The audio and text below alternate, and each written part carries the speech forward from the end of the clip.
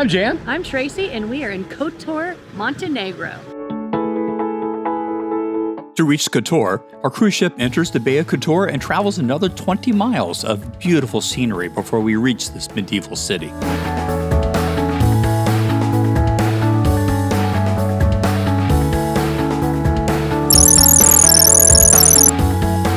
Once again, we take advantage of Regent's complimentary excursions. Today, it is the highlights of Montenegro.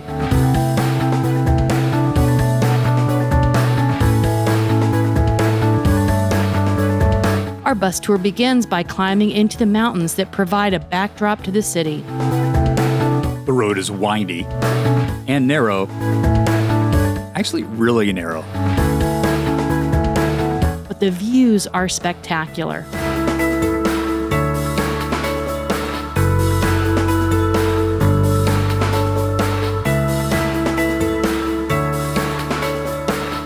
All right, good morning. We are in a new country. We're in Montenegro, up about 3,000 feet above the city of Kotor. Absolutely beautiful. Our excursion started early, so we were glad for the stop to get a snack at a restaurant, which provided a great view of the Bay of Kotor below.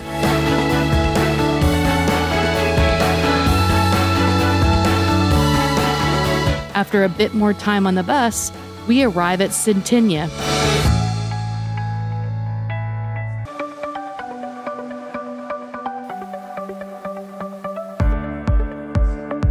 So we've driven away from the port in Kotor, Montenegro, and now we are in a town called Cetinje. And Cetinje is historic to the Montenegrins because this is where the original capital was when it was a republic before it was brought underneath Yugoslavia. And this is where the uprisings against the Nazis happened on the European continent.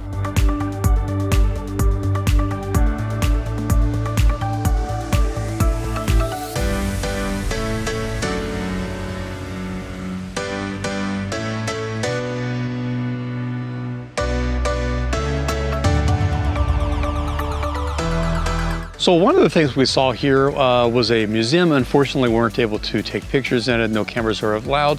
But actually it was the residence of the last king of Montenegro, King Nikola. Actually kind of a really nice, preserved. It was a very good, good guide. Really, absolutely, if you're here, go see it.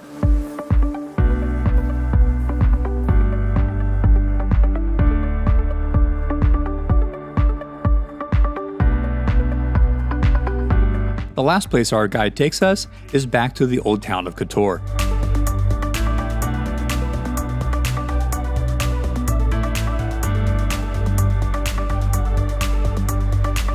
Right now we are in the walled city of Kotor, Montenegro. It's a really small city and it's a UNESCO World Heritage Site.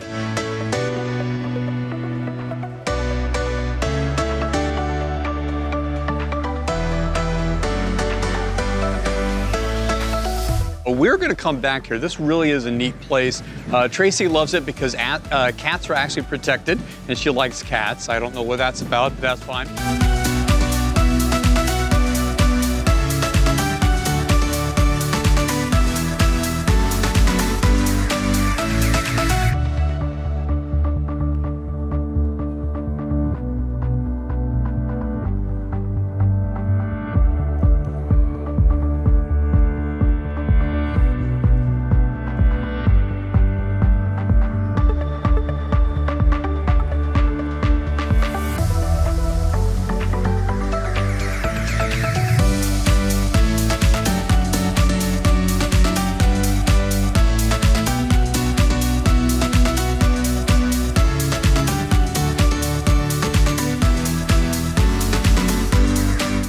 Now tomorrow we were supposed to be going to Malta and then going to Corfu, or the other way around.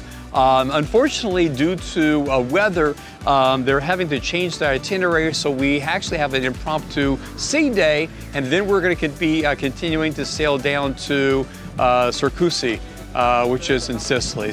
To continue along with our journeys, click on this video, and as always, keep on traveling.